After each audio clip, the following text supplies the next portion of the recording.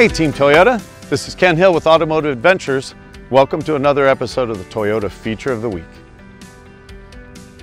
On today's Feature of the Week, I'm going to give you a hands-on tutorial on how to demonstrate the trailer backup guide and the straight path assist available on the new 2022 Tundra.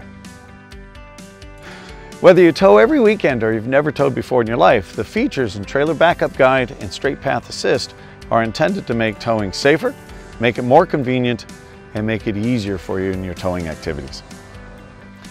Well, we're now sitting in a 2022 Tundra with the available trailer backup guide and straight path assist. And you'll know a truck is so configured if on the front left corner of the center console, you'll find the trailer backup switch. So let's tow something. In this case, what we have attached to the truck is a small cargo trailer.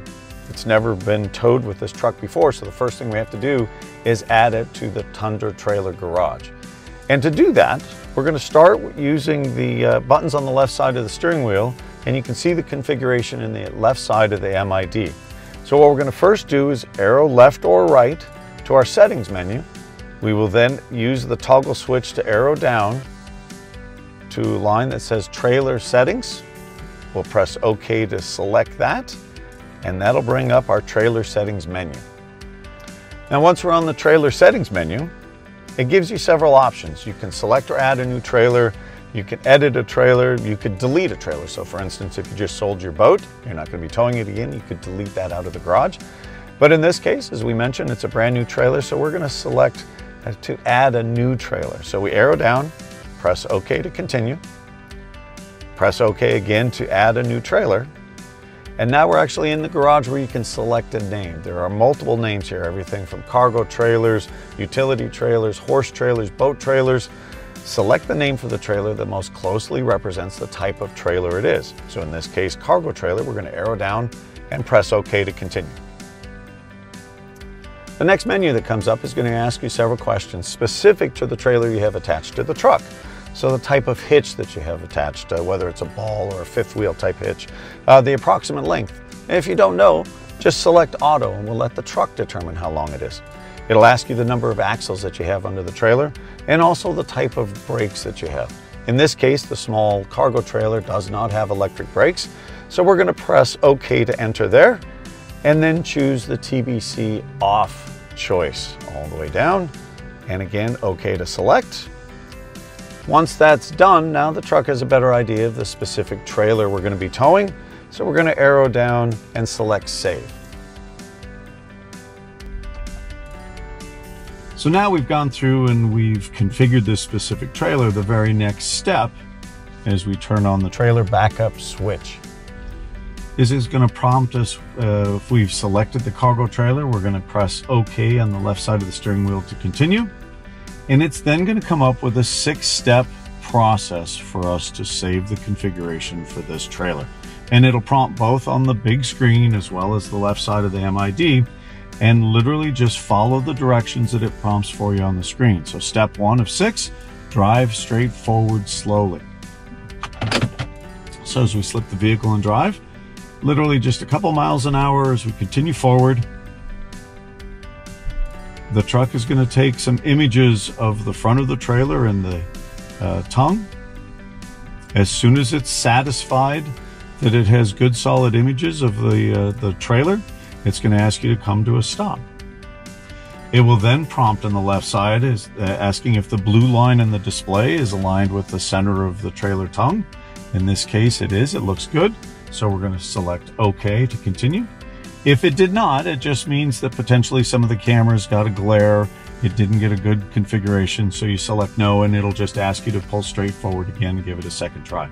But again, in this type case, we're going to select yes.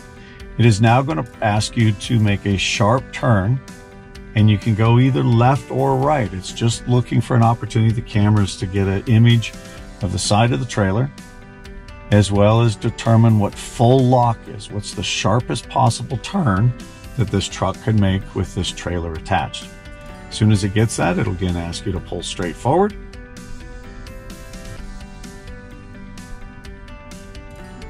Step 5, we're going to come to a full stop, and it's going to be calibrating. It's going to save all of those images for the trailer. And step 6 is now complete. So now we're ready to actually tow. We have the trailer configured in the Tundra trailer garage. We've also gone through the setup configuration so that the truck recognizes the specifics to this trailer, number of axles, approximate length, etc.